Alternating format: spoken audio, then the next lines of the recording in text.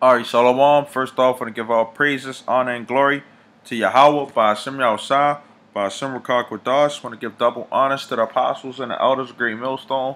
And this is Sid Shalom to all the Akim out here that's doing and pushing the work in truth and in sincerity. Okay? Title of this lesson is Marking Concubines and Wives or Possessions for the Kingdom. Okay, because one of the reasons why I wanted to do this video is because some while ago, somebody had asked me, hey, do you believe that that the Lord is going to give us, the women that we marked, as wives or as possessions for the kingdom? And I told him, yeah, like, yeah. And I just wanted to get some scriptures, okay, on that about the whole marking concubines and wives, or basically akazayim, okay, which is possessions, okay, for the kingdom. Now, this is the first scripture, Hebrews 11:1. Now, faith is the substance of things hoped for. And that's one of the things when you come into this truth about, having a hope. It says the evidence of things not seen. So if you say, hey, a woman, you see a nice, fine woman, hey, you can mark that woman, as see, I don't mark women that, if I see them with a man or whatever, I don't do that, That's just me though. But the thing is that you can mark women, man, and just have faith that the Lord going to give you them. Now, these women right now, and they not in their right minds, But you might see a decent woman, you know what I'm saying? And you might be like, yo, hey, in the kingdom, I'm going to take that, man. And you have every right to do that. Why? Because guess what? Psalms 2:8, it says, ask of me, and I shall give you the heathen for your inheritance. Which, that's talking about their lands, okay? But if you want to talk about, just plain and simple, the heathen for your inheritance, when we get into the kingdom, because you asked Yahweh Shem Yahushua, okay, for that heathen to be your concubine, that's going to be your inheritance when you get into the kingdom. It says, and the uttermost parts of the earth for your possession. Okay? So their lands and everything that these devils got, especially these Rothschilds and the banking families, everything that they got is ours, man. Anyway, everything. The scriptures talk about the earth was made for our sake. Okay, all of the natural products. That's us. That's ours, man. Okay. It says, thou shalt rule them with a rod of iron, thou shalt dash them in pieces like a potter's vessel. This is part of the faith, man. Okay, and this is gonna happen, man. Okay, you gotta believe this. It says, be wise now, therefore, O ye kings. You gotta have that king mentality. When a king says he wants something, he gets it, right? If it's in righteousness, okay, especially by us being in the truth, we're in righteousness anyway. Okay, it says, be instructed, you judges of the earth. John 15:16. You have not chosen me, but I have chosen you, and ordained you that you should go and bring forth fruit, and that your fruit should remain, and that whatsoever you shall ask of the Father in my name, he may give it to you, or give it you. Okay? So when we ask for, or for these concubines or possessions, okay, in the name of Yahweh Bashem Yahushua, okay, by Hashem Rakak Wadas, the Lord is going to give it to us. See, I already marked a whole fake Jewish camp, man. Okay, with women and stuff like that. They was all up in there, doing some like type of summer camp or whatever. And I just, I had to basically work for them or whatever.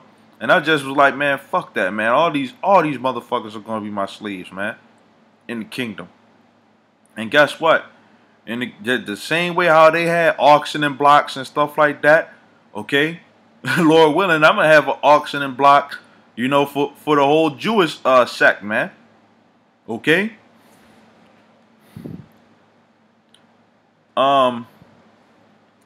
Continuing on. Isaiah 55:10.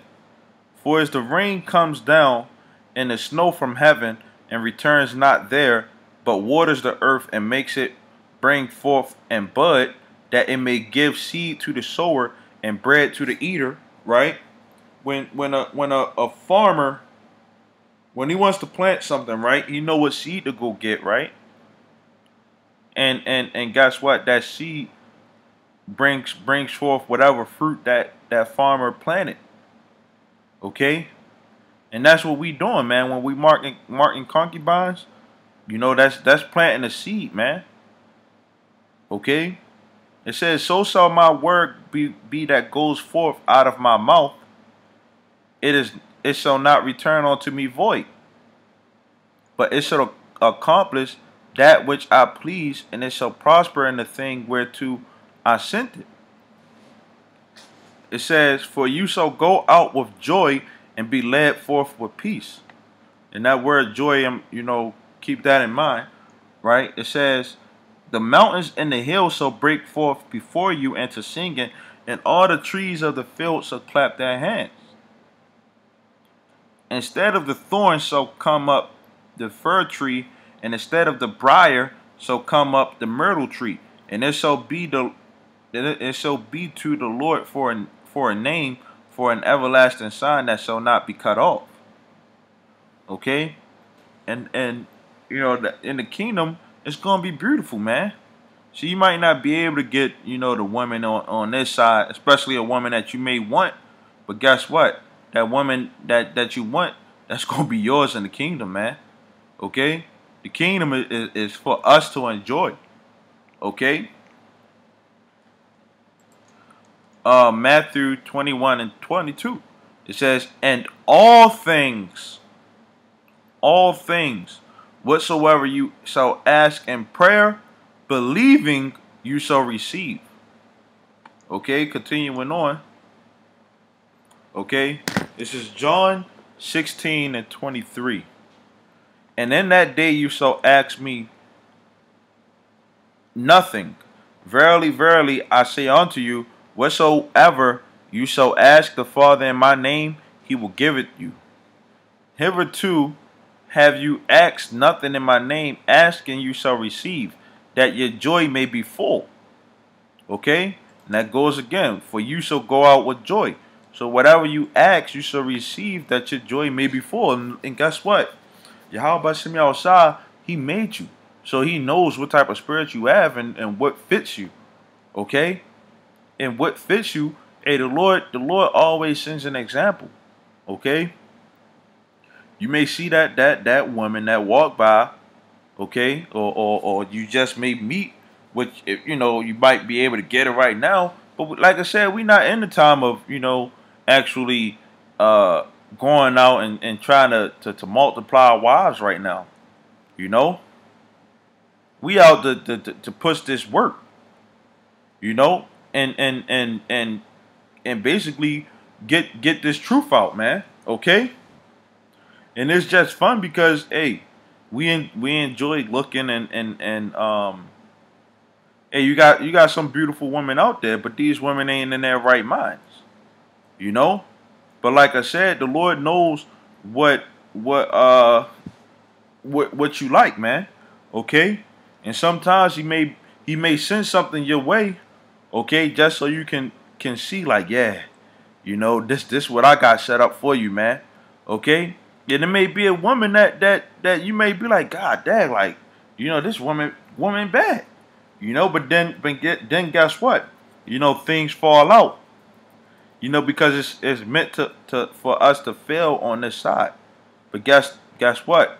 That woman, you know, could very well end up being your woman in the kingdom, you know, in her right mind. Because these women got the power to do whatever they want to right now. It says, these things have I spoken unto you in Proverbs, but the time comes when I shall no more speak unto you in Proverbs, but I will show you plainly of the Father.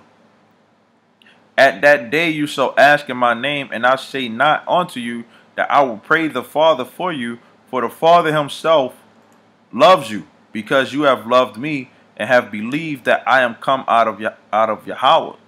You know, so just because you believe in his word, you think that the Lord ain't gonna, you know, look out for you, man.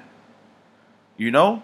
So yeah, if you mark a woman, that you got daggone right that's you gonna get that woman in the kingdom. Okay? You gotta believe that. That's a part of the faith, man. That's a part of the faith that we're gonna have slaves in the kingdom.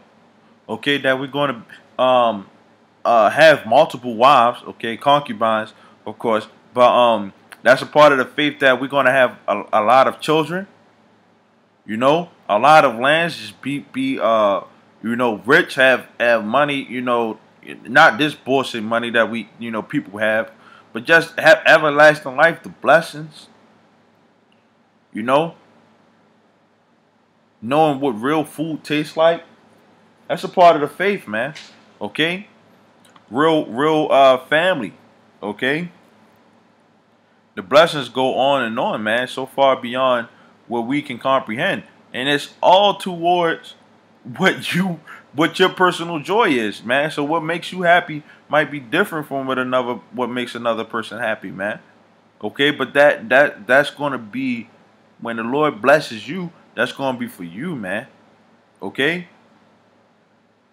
It says, I came forth from the Father and come into the world again. I leave the world and go to the Father. And his disciples said unto him, Lo, now speakest thou plainly, and speakest no proverb. Now are we sure that thou knowest all things, and needest not that any man should ask you. By this we believe that thou camest forth from Yahweh by Yahweh. You know, so when you speak plainly to people and you don't speak in a proverb, you know, now they want to all of a sudden believe it. But hey, you don't gotta believe. You know, the Lord is basically the Lord. You know, this is the truth, man. Okay, and being in this truth is about faith, man. Okay, you don't have to see it plainly. You know, for it to be made manifest onto you. You know, for it to be the truth, just because you see, okay, now all of a sudden, you know, I got all the women that are the marked right now. Because if that was the case, then what's the point in waiting for it in the kingdom? You know? So, you know, with that, man, you know, yeah, we're gonna get, you know, everything that we mark, you know, in the kingdom, man.